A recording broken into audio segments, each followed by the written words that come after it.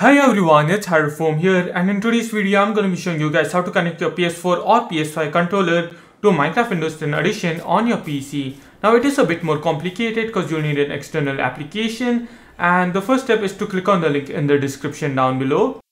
Alright, so once you go ahead and click on the link in the description down below, you're going to be taken to this page, ds4windows.com, where you want to go ahead and download DS4 Windows by clicking on this blue bar. And once you go ahead and download DS4 Windows, it's going to be in a WinRAR or zip file. What you want to do is go ahead and right click on it, and you want to go ahead and click on extract here. Now once you go ahead and click on extract here, it should make a folder called DS4 Windows. Double click on the folder, and then inside the folder you should see DS4 Windows with this logo over here. Double click on it, and now it's just going to open up directly. And as you can see, so for me it's already connected, but for you it's going to connect to your DualSense controller. Alright, now keep in mind that your PlayStation controller has to be connected via USB. It doesn't matter USB-C or USB-B, it has to be connected, otherwise this will not work. And now what you can do is go ahead and boot up Minecraft Windows 10 Edition.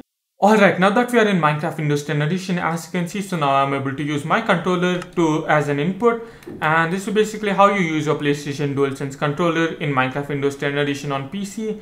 And this is pretty much the end of the video. If you guys did find this video useful, make sure to smash the like button, subscribe if you haven't already, and I'll see you guys in the next video. Now, goodbye.